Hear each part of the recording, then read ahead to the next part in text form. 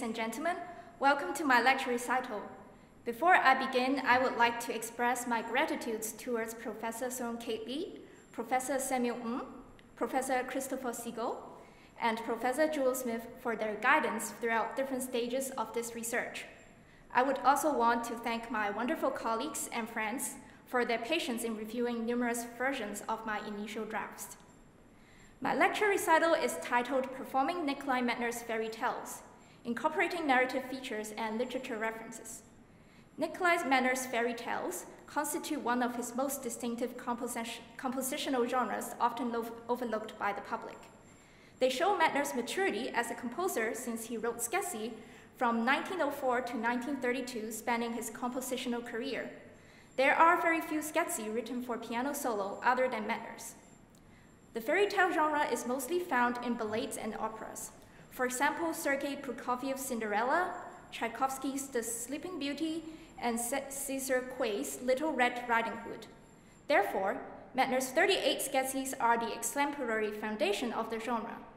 They demonstrate Medtner's finest writings along with his passion for German and Russian literature. During the compositional period of the 38 Sketches, Russia faced two revolutions in 1905 and 1917, which later saw the end of the Romanov dynasty and its imperial system. These historical events inform Medtner's fairy tale, where he put epigraphs and quotes from his favorite poets Goethe, Shakespeare, and Pushkin. To better interpret his compositions, we must trace the development of his musical education and his love for German and Russian literature. Nikolai Medtner was born in 1880 in Moscow to a family with German ancestry. Even though his family has been established in Russia for 2 generations, he did not lose his German cultural inheritance.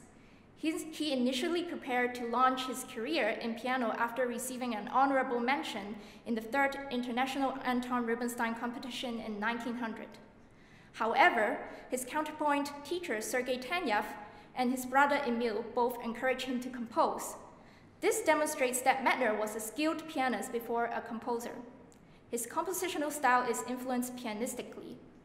As Medtner wrote in a letter to his brother Alexander Medtner on June 16, 1932, "No single theoretical knowledge, catalogs, tables, or methods are able to substitute the practical knowledge of the instrument, which gave me the possibility to find the only way of expressing my thoughts. The touch is as necessary for me as inner hearing. It gives me the possibility to imagine difficult harmonies and counterpoints, or feeling of the form, directed well by my thought." Unlike how other critics have dubbed Medtner to be a Rachmaninoff without memorable tunes or a Russian Brahms, I argue that Medtner's fairy tales are structurally thought out through examining the narrative features and epigraphs from the poets. Medtner's main compositions are written for piano, including 14 piano sonatas, 3 piano concertos, 3 cycles of forgotten melodies, and 38 fairy tales. The genre fairy tale, also known as skazza in Russian, wonderfully incorporates compositional mastery of harmonies and counterpoint and reference the poetry he admired. According to Heinrich Niehaus, the fairy tale is one of Medtner's favorite piano genres, little music novellas. It was originally based on programmed poetic content, even though not indicated. The programmed poetic nature of the Sketchy allowed him to fully explore literary fantasies within the context of miniature form. Sketza was not the first term Medtner had in mind when he was writing his first set of fairy tale opus 8. He inscribed the German word Märchen over his first writing of the specific genre. He intended to write plain tales at the beginning of the fairy portion, and the fairy tale portion was added on by the music publisher. The Russian term skazza refers to folk tale, which could not simply be equated to fairy tale, as Medtner's theme of Sketchy ranges from nature, dance, heroic movement to folklore.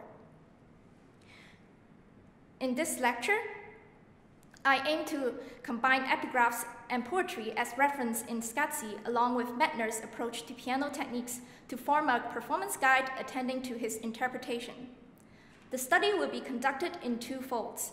The first portion of the research is a comparison of his early, middle, and late period Sketchy, whilst the second portion explores performance practice exhibit to exhibit the narrative qualities via thematic unity, paddling, melodic phrasing, and articulation using Alexandra Karpiev's study on Edna Ills' lesson notes with Medtner. Edna Ills was Medtner's last student taught in Britain, where Medtner spent his last days in. I will be performing the respective scherzi after the analysis of each period. Medtner's early period scherzi, opus 8 to 20, written from 1905 to 1909, are represented by exploration stage, as he started on this relatively new genre. The scherzi during this period is lyrical and subjective mood pieces. Opus 9 number 3 and Opus 14 number 1, Ophelia's Song, show examples of simple form and harmonic progression. Both pieces follow ternary form. The opening section functions to set the scene up with relatively static harmonic progression, whereas the middle section displays characteristic short melodic phrases in lilting motion. Opus 20 number 2, Campanella, serves as a transition from his early to middle period with its developing harmonic modulations yet retaining the impression of mood piece. Opus 9 number 3, Scherzi, is in ABA ternary form, based off from the poem Gleich und Gleich by German poet Johann Wolfgang Goethe. The short poem depicts a serene image of a little bee gathering nectar from a flower bell. A little flower bell had sprung up early from the ground in lovely blossom. Along came a little bee and sipped most daintily. They must have been made for each other. The flower bell theme is represented by A section displayed in 2 against 3 eighth note patterns.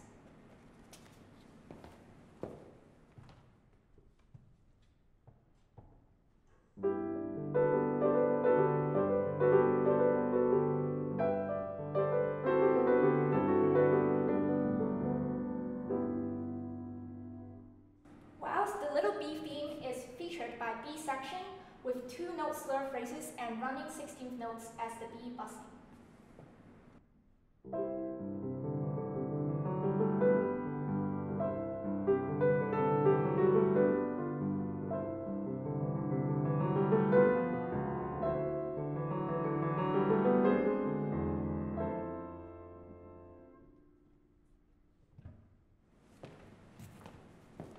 At the return of A section, the flower bell theme reappears with the B this time in ascending arpeggiated sequence, equivalating to the verse, they must have been made for each other. Similarly, Opus 14 number 1 is also distinguished in ABA ternary form. Inspired by William Shakespeare's drama, Hamlet, Ophelia's song portrays the tragic character's fate as he drowned into the brook. The piece opens with chorale-like writing that wanders in F minor. In the middle section, one could see the clear delineation of short phrases including 2-note and 3-note slurs. Given the nature of the short melodic phrases in lilting motion, the descending 3-note figure is interpreted as Ophelia's sighing.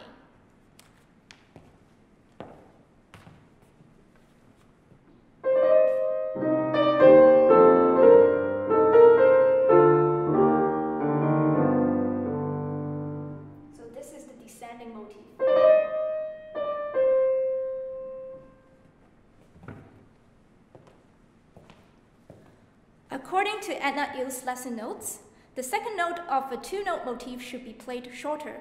The long slur across the bar line should be reimagined as a single bow stroked on a string instrument. Further examples of melodic phrasing in Ophelia's song could be found in breath marks and fermatas. Usage of breath mark and fermata enhances the human voice nature. The commas are not a license for taking additional time. Rather, it acts as a gasping effect as shown in the example on the slide. The example on the right-hand side of the slide shows fermatas that function as categorizing each section at cadential point. It is also a display of rounded music and a symbol of Ophelia's song-like quality. Campanella, written in 1909 after the First Russian Revolution, is Medtner's bold attempt in writing bell music. One could not omit the discussion of voicing in this piece. Campanella presents a curious case to his early period scherza, incorporating the delay of the tonic key in B minor. According to Medtner's own words, thunder is heard in the ring of the bell. This is portrayed by tremolo and octave leaps in the right hand and descending 5-note octave figure in the left hand. One of the characteristics of Campanella's being early scherzi is the impressionistic nature of the tale.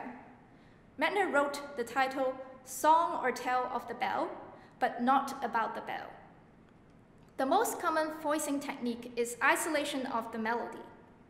This could be achieved by weight on the thumb, having the melody playing legato and other voices as staccato with pedal.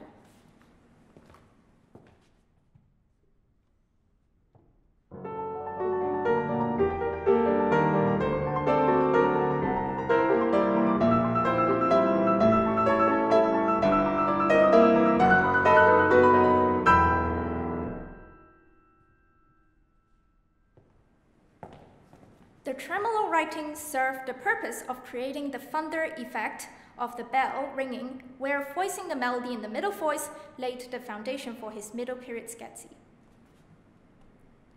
Medtner also introduced a unique concept of forte solo and forte-twos for voicing. In forte solo playing, priority is given to the melody line, sempre fortissimo, written above the treble clef.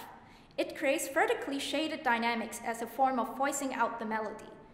On the other hand, forte-twos allow both theme and accompaniment to be sounded to create sonority.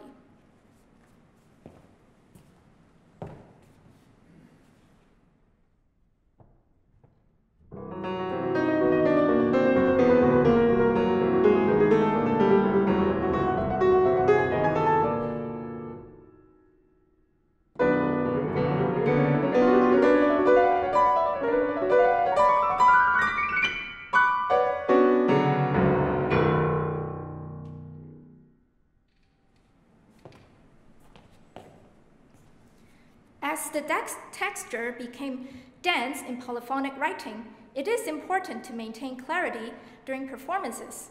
Medtner suggests the usage of thumbs to highlight the main melody, putting weight in forte octaves to create a warmer and sonorous tone.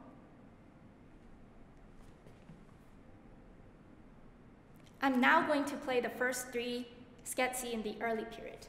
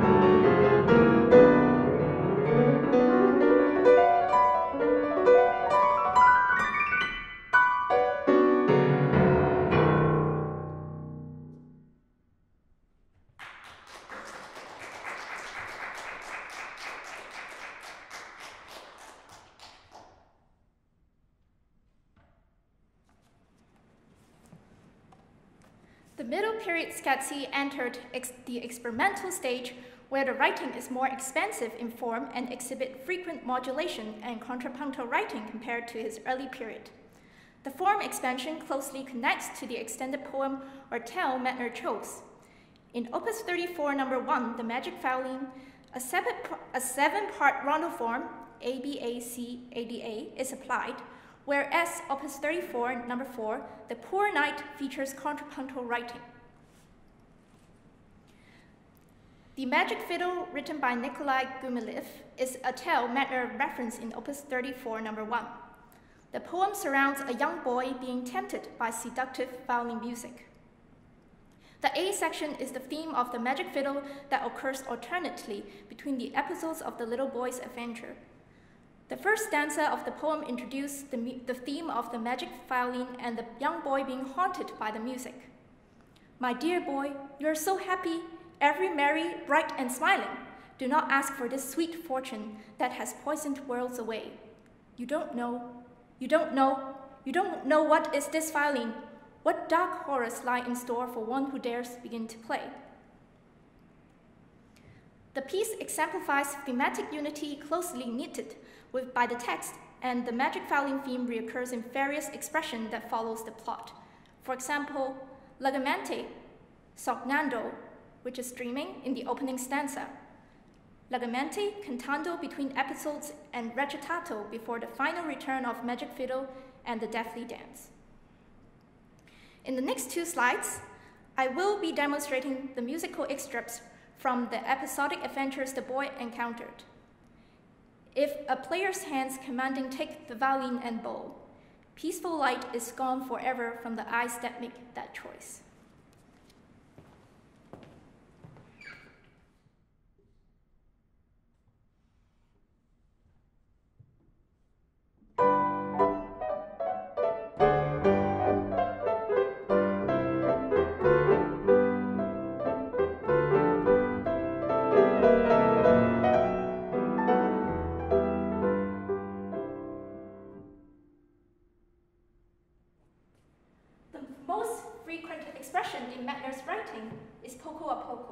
For example, poco a poco più mosso, poco a poco presto, poco a poco accelerando. It connects to the story plot of gradually hearing sounds of singing, wailing, and laughing. The example on the right-hand side of the slide aligns with the principle of the gradual movement. Ever, ever must these strings go on and sing and cry and wail, and the maddened bow must sleep and dance all through the nights and days.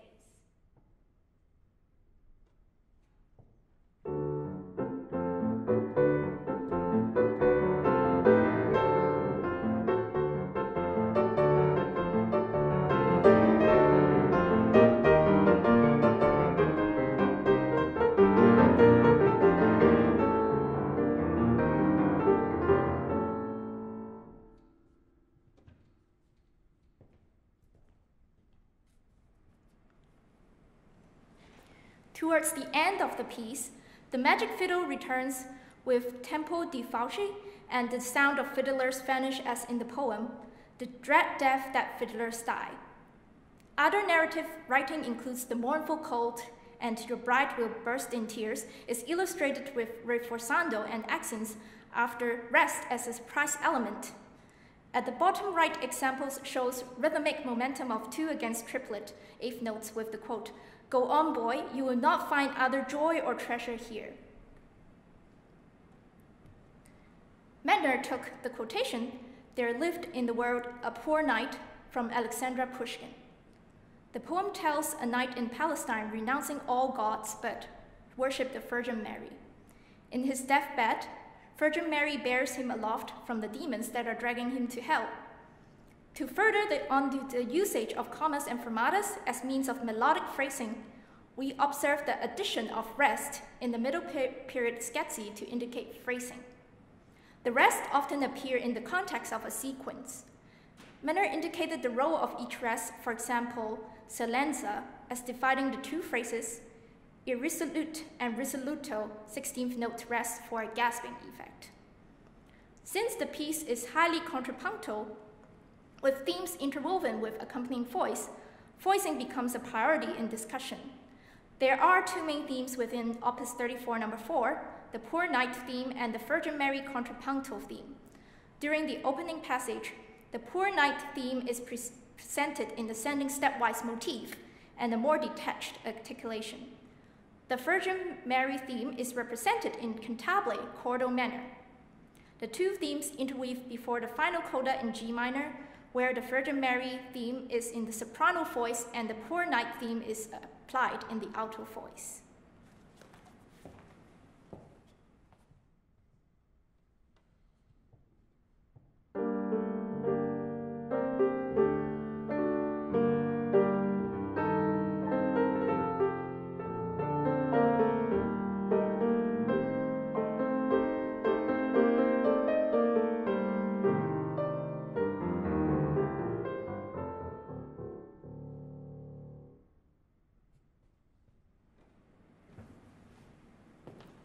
Medtner's instruction on pedaling and articulation are best illustrated at the coda. According to the literature, the Poor Knight is ascended to heaven by the intervention of Virgin Mary. In the composition, the coda in D major are filled with running 30-second portato notes, melody in the tenor part, and counter melody in the soprano part. It is also marked with poco a poco swigliando and pedal with pedal con vibrazione. By Medtner's principle of using the pedal, we should apply the left pedal for quiet sonorities and sotto passages. The left pedal is held until the left-hand octaves melody joins in sempre più animato. At the opening of the coda, one should apply flutter vibrating pedal, but also half pedal in fast accompaniment passages.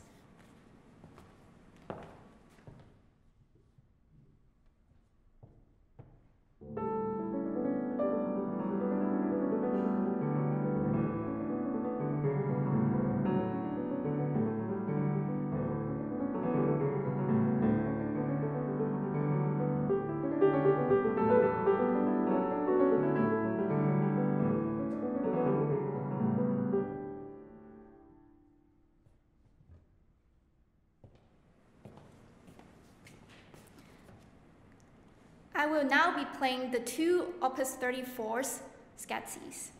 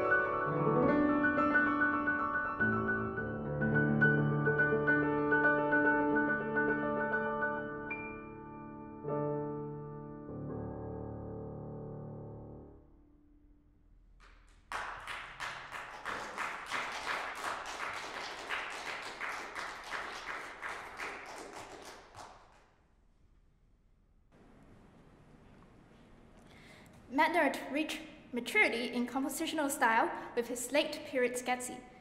The adaptation of Russian folklore and his ability to compose with complex expression are traits in his entire set Opus 51, surrounding the tale Solushka and Ivan the Fool. Medtner did not provide programmatic information for the set Opus 51, apart from describing number 2 as a song for Cinderella and number 6 as a dance of the Fool. In both number 2 and number 6, we can see the motif derived from motions in the narration. In Opus 51, number 6, chromaticism is extensively written in conjunction with the narrative. Medtner's Solushka, the Russian version of Cinderella, is heavily invested in his principle of melodic phrasing. It opens with 12 measures of introduction written in A Dorian mode with 16th note triplets marked with accelerando. As the tempo accelerates, it drew the audience from the narration, once upon a time, to the beginning of the tale. According to Edna Eel's lesson notes with Medtner, when playing repetitive passage, the successive one should be faster. Hence, at the echo in measure 2 and measure 4, they should be faster than measure 1 and 3.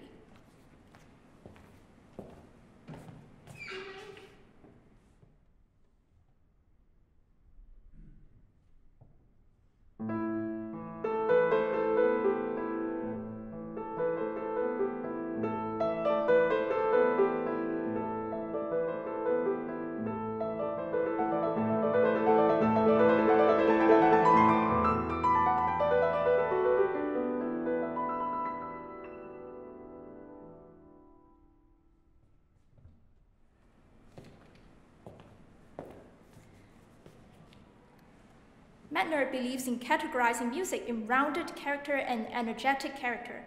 Opus 51, number 2, belongs to the formal character rounded, to form a long line of music. When playing dotted rhythms, always play the long notes longer and the short notes shorter. In the case of this piece, the dotted eighth notes in bracket should be held longer, whilst the 16th note should be played shorter. Opus 51, number 2 unravels with Cinderella sweeping the floor in the A minor section, dressing up for the ball with her godmother in the modulation passage, and dancing in the ball with the prince in the A major waltz section. In the opening passage, the 5-note minor ascending motif, A, B, C, D, E, depicts Cinderella sweeping the floor. She is looking up from the depths of poverty. The waltz theme repurposed this motif into descending 5-note major, E, D, C sharp, B, A figure. Cinderella is dancing in the ballroom looking down joyously from the heights she has attained. During the modulation passage, the unstable key with moving 16th notes arpeggios signifies Cinderella undergoing makeover by her godmother. Within the short span of 24 measures, it bears 5 different tempi: a tempo, poco a poco più vivo, sempre più vivo, crescendo e più mosso and vivo. After the waltz theme, the recurring triplets in right hand is cycling the introductory material. As the passage marked with poco a poco accelerando, it aligns with the narrative where Cinderella got off from the carriage and was back in her home sweeping the floor. Her dancing in the ballroom was all a dream. At tempo 1, shown in the red bracket on the slide, the 5-note A minor ascending motif recurs. Cinderella finishes her housework and gradually falls asleep. This ending, dreamlike ending, hints on the next tale.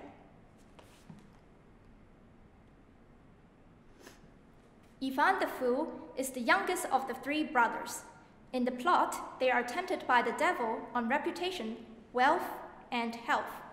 Ivan, who is always generous to his brothers, made it a hard case for the devil to seduce him to sinning. In the end, the simple-minded and kind Ivan cured the Tsar's daughter and ruled the kingdom after the Tsar's death. The main character, Ivan, is represented by a falling third interval motif. It is contrasted by a lyrical leaping melodic line, highlighted in green.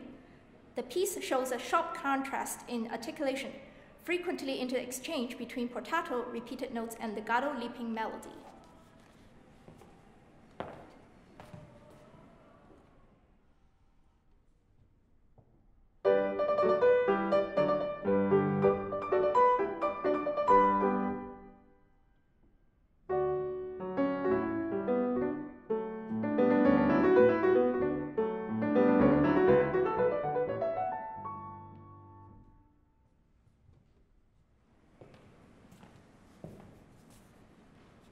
In Opus 51, number 6, vibrating pedal is utilized under two circumstances. In same harmony, A minor 7th broken chord, E minor 7th broken chord, and pedal point accompanied by chromaticism. Towards the end of the piece, middle pedal is used to hold the F pedal note along with vibrating pedal for performance clarity in the chromatic ascending figure.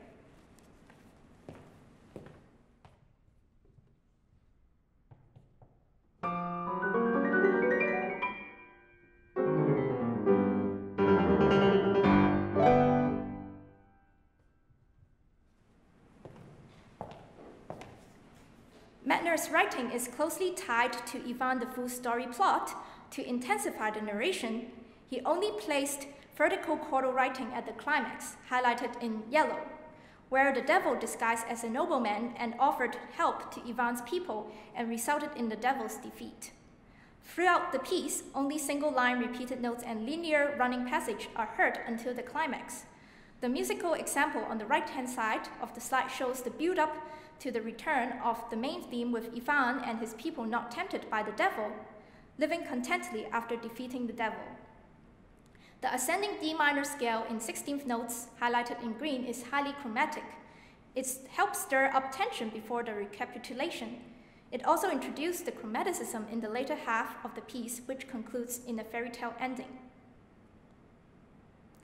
The guided performance practice I presented to you this evening is intended to be recommendations from my research and study of Edna Ilse Medtner's collection. Even with Medtner's quotation and reference, he never explicitly describes the Sketchy as programmatic music. He left the performers to decide on which section of the music he is reflecting on a particular stanza of the poem. This evening, I'm able to share 7 out of his total 38 Sketchies with you. I encourage you to explore your unique narrative to the Sketchy and develop your performance practice. I will conclude my lecture recital with the late period Sketchy, Opus 51, number 2 and number 6. Thank you.